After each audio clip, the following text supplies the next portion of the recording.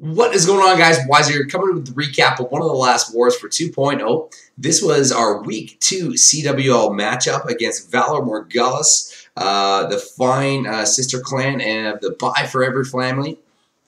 Absolutely fantastic matchup. 84-81 was the victory for 2.0. Kind of a messy war on both sides. You know, a lot of sort of fails and successes and fails, back and forth, that kind of thing. And just when the dust settled, it kind of ended up being what it was. Anyhow, you know, overall good job by the team. Pretty good job by VM, you know. Really ended up doing a good job on the 11s. Came away with a few bully triples there. So overall, can't complain. I mean, really what it came down to was just the bully successes. Our 11s really shone through for us in this war. Both sides, though, Town Hall 9 level, like just quite a few bullies. You will see 6. There's a lot in there. Lots in there. Just flying through them. And looking for 2.0, too. There's at least... Where are they? 1, 2, 3, 4. So regardless, you know, tough war for the 9s on both sides. Yeah, it's just kind of an interesting, messy war. I would describe it. So do want to show Kane's hit on number 6 here. This little Town Hall 11 bully Lalo. I'm really liking it. I think it's becoming sort of the go-to strat for a lot of the Town Hall 11s right now to bully the 10s.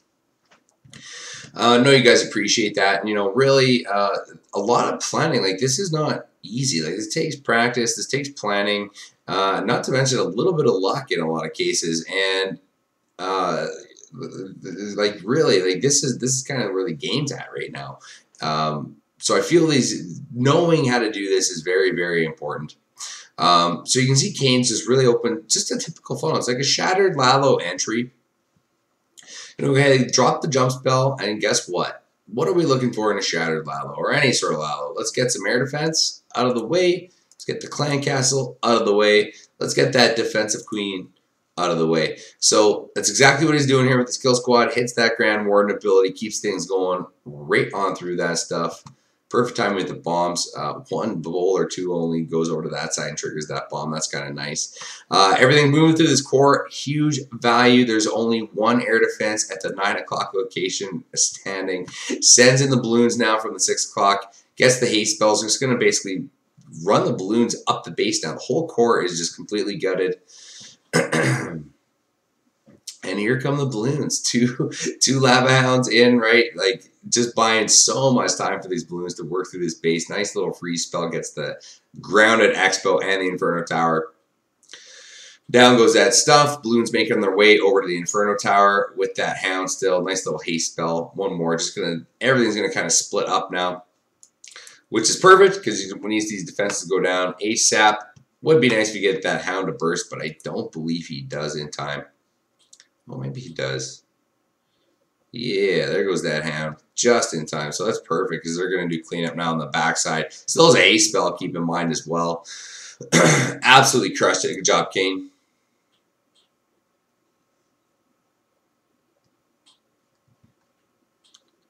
Good old Lalos. It's nice to see, but, you know, I still think the state of the game is pretty hurting right now. Hopefully we see some changes too. That's all I'm going to say here. So other than that, really, I mean, not a lot. There's no 10v10 action, of course, based on what I just said. But a lot of really nice Town Hall 9 attacks, even though we struggled. And we're kind of lucky that a few of these guys came through with some very nice 6-pack action. You know, clearing the board for us as best we could with the amount of fails that we had at Town Hall 9. So unfortunate, I definitely added the mix. I had a horrible war myself. Very unfortunate. Good old Kim going in here. Haste spell goes down and did not think he fully expected the Teslas there. I don't know if this was a cleanup. I should have checked it out. But Kim's really loving these suicide heroes.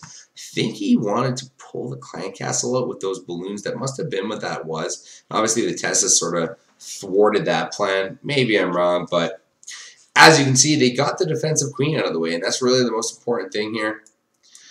I'm going to go ahead and send in the first 2 hounds, a few balloons, backing it up.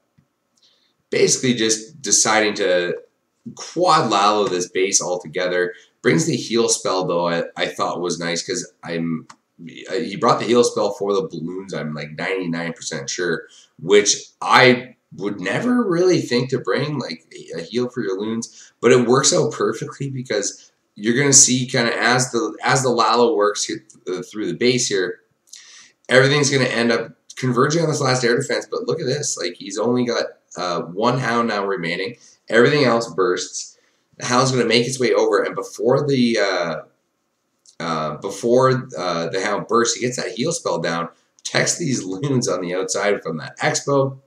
Hound's doing the tanking, keeping it alive just long enough, and then it bursts right when everything's right on top of it. So really good job there, freaking Kim. Like, absolutely crushed this base. Have 1 million balloons left. King's drawing some fire on the pups. Doesn't stand a chance. Tree in the bag. Good job, buddy.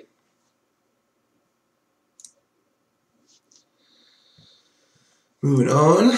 17. Good old Cass.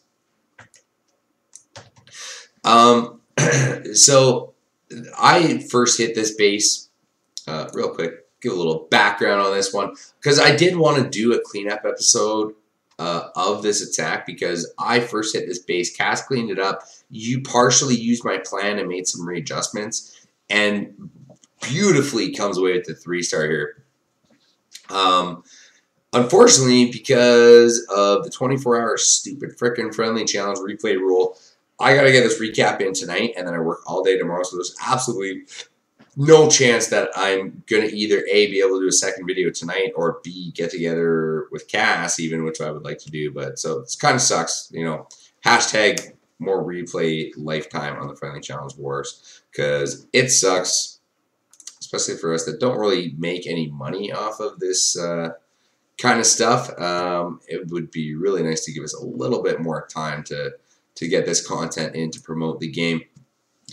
Anyhow, exact same walk he decides to go with. Reason I liked it is because it's just easy. The queen's going to walk right down into this stuff. This sweeper here, I did notice when I was planning, and Cass reads it perfectly as well. Drops the healers as far back to this side as he can. So while he's working through all that trash, the healers aren't affected by the sweeper. Once he steps in, he's going to be able to rage and just bust everything up in through and eventually get the sweeper out of the way, get that expo. Really, the expo is the only threat at this point, and the king, obviously. But poison goes down, clan castle comes out, take care of all that stuff. So a little bit of an adjustment. Pause this one more time real quick. What I had done was I dropped the bowlers up here with the healers and the extra healers. Or sorry, I brought 3 extra healers, more like a Valar style.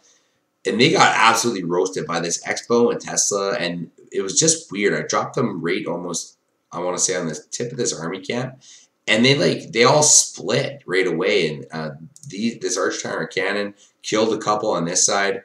The healers were on one bowler. It seemed, I don't know, they split, and it was really just worked out shitty. So the difference that Cass makes here is he goes in after funneling this off of the baby D with the king and the bowlers.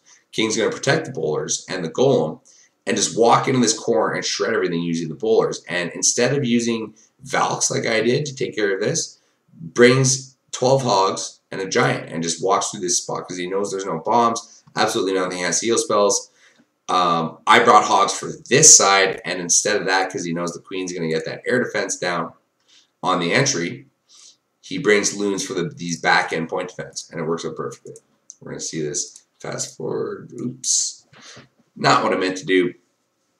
Rage spell goes down, getting sort of double duty on that from either side. You know, queen and king working in there. Bowler's just going to smash through this stuff. So in come these hogs I was talking about. Nice little giant placement, getting as much value as he can out of that one giant he brings. Heal spell down. Right over the only bomb in this section.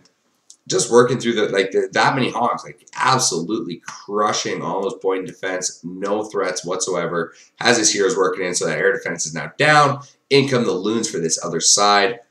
Just amazing adjustments, Gas. Really nice job. Fortunately, you brought like whatever it was, 14 or 12 or 14 hogs. And the queen's not dead. And that usually is a concern when you bring hogs, because you're just picking off these hogs one at a time. But the queen and bowlers are smashing through the core and going to end up taking her down. Still have so much cleanup. There's healers all over the place, loons all over the place, wizards all over the place. Let's just drop an archer for fun. Cass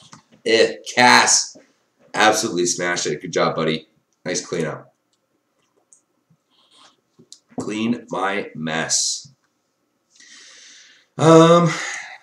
Checking out number 24, Bucko. Loving Bucko bringing this just classic attack. Good old double jump Gobo with bowlers. Let's get that funnel created. Pretty standard issue. 2 golems are in. Nice wizard placements. Just getting good value on that stuff. Gonna open up that wall. In go the Valks. In go the rest of his Valks in behind. Just gonna work into this base. And poison goes down, taking care of that clan castle, drag in a couple of loons. Brings the jump spell, just unlocking that core. Queen is gonna jump actually because she's right on this wall, so she should jump into the core, but brings the jump spell just in case. All his units started working into the core now. See the golem in there, everything's in there. Valks are in there. Gonna lock on that defensive queen here in a minute. His queen does take a bit of a shopping trip at this point, but it doesn't really matter because you're gonna see how he instantly reacts. As this queen works into range of these point defenses, he's going to instantly react and drop a handful of hogs here.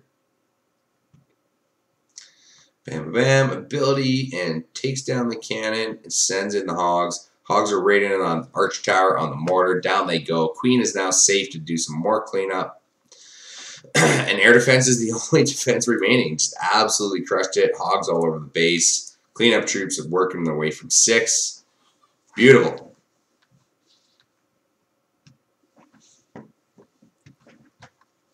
Tree in the bag for Bucko. Nice job, buddy. Moving on, number 25. Good old gravy. Let's just bring 24 hogs, 2 golems, bunch of wizards. Pretty standard issue attack. And I think the reason he saw this was the very symmetrical design of the base. Just wanted to exploit it. I loved the way he forces his troops with the jump spell, as you're going to see here in a minute. Just creating the standard issue funnel from 9, letting opening up the compartment there, letting everything in. Here come the bowlers. There goes the queen. King is down. Everything's moving in. Poison spell down, taking care of the clan castle troops, and boom, here goes that jump. He purposely does not connect that queen compartment. He does not want any troops going up into this queen chamber. He wants to work them down into this Tesla, work them down towards the defensive king, take care of all the value down here, the juicy bombs, everything he can get out of the deal before he sends in his hogs. Basically, he only wants his hogs to have to deal with the 12 to 9 section, because he knows he's going to bring a heal spell for the Expo, which I'm pretty sure this is cleanup, and he knows where the Teslas are there. Just going to heal basically over that one location and be A-okay, because he's got 22 hogs coming in on the move from 3 o'clock here, 2 o'clock here. They're just going to absolutely just shred through all these compartments. Not a lot of spring traps. He's just, even if there was, it doesn't matter. He's got so many units moving in. Queen is still looking good down at the 6 o'clock location, working on a wall. Still has that ability intact, so everything's going to meet up at 9 o'clock here in 1 second. Heal spells down like I was talking about. There goes that Expo. Boom, bomb, doesn't matter. Let's jump. Ooh, heal spell might have been a second early. He does lose a handful of hogs there. But it doesn't matter. He's got more than enough.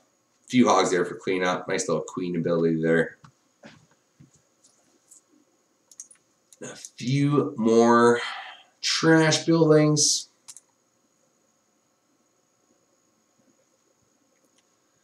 Awesome. Gravy comes away at the tree. Boom. Good job, my friend.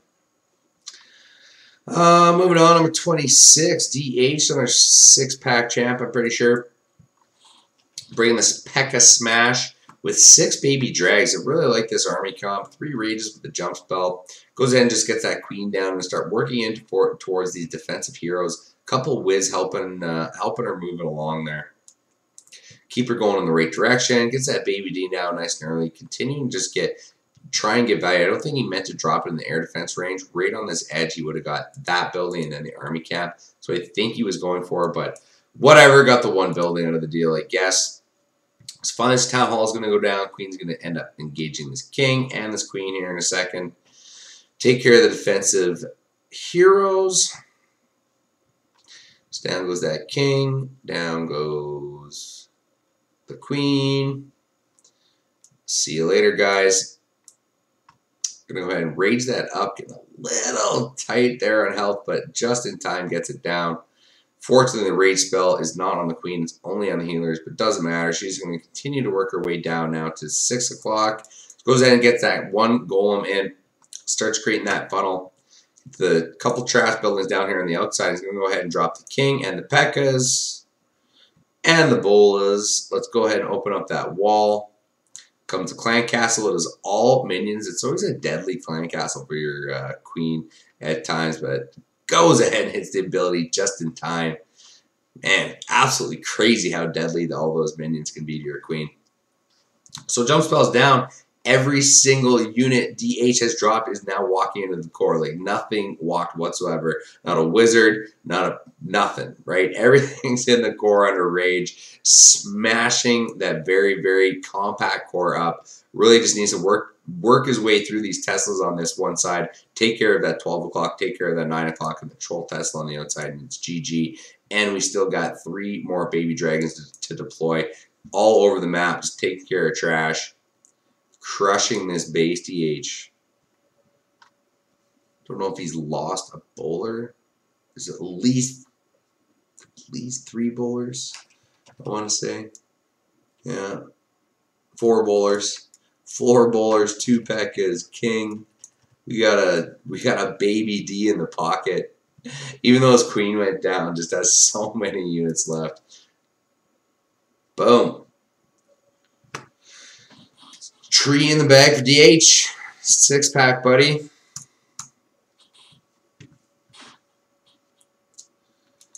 Uh, 28. Got Derp Dew coming in here.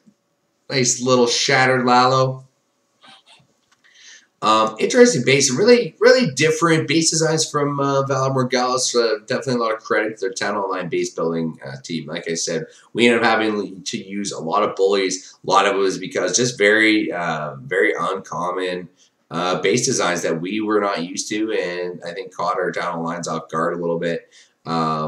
Just in their planning and their execution and in their pathing planning, I guess, most importantly. But not for Derp here on this attack because he's just going to go ahead and walk right in, jump right in between these 2 air defense. Thought this was just a really good breakdown of the base. You know, these 2 air defense being so close with both heroes right in between. Just asking for this exact attack to happen. So go ahead and take care of those clan castle troops. Queen is in there finishing off that baby D. She's going to jump on in and help all this stuff out. King ability goes down.